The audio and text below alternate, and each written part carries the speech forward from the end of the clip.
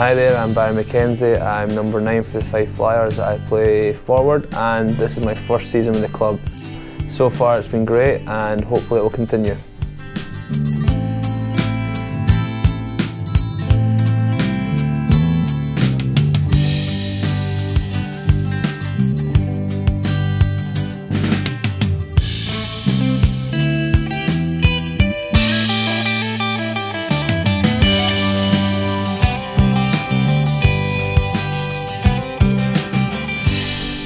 So from an early age, it was either football or ice hockey for me, and it started to clash. And when I was like 10, I gave up football and played ice hockey. It's kind of an easy option, to be honest with you. I love playing ice hockey. I love skating. I started skating when I was 3 or 4, and I haven't really looked back.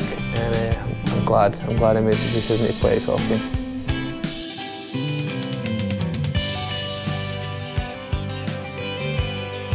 I absolutely hate building IKEA furniture.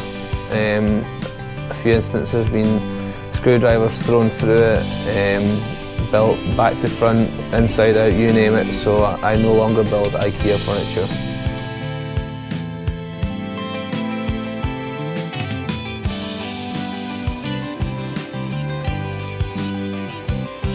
I can remember that like it was yesterday. It was my first goal in the Elite League. I scored, which was the winner in the second leg, and as I was celebrating, it was Dan Carlson at the time came to celebrate with me, and one of the Cardiff players skated behind him and sucker punched him, and then all mayhem broke loose, and I was kind of 18-year-old boy. I was standing like, oh no, what am I going to do?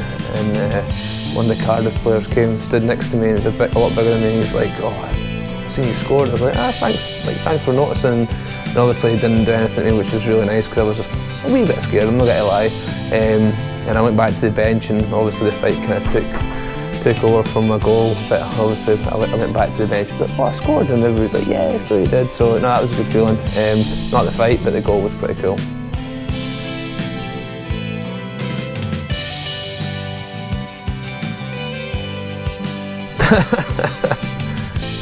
No.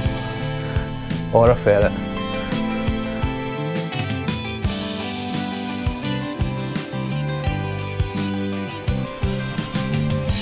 It would mean everything to me.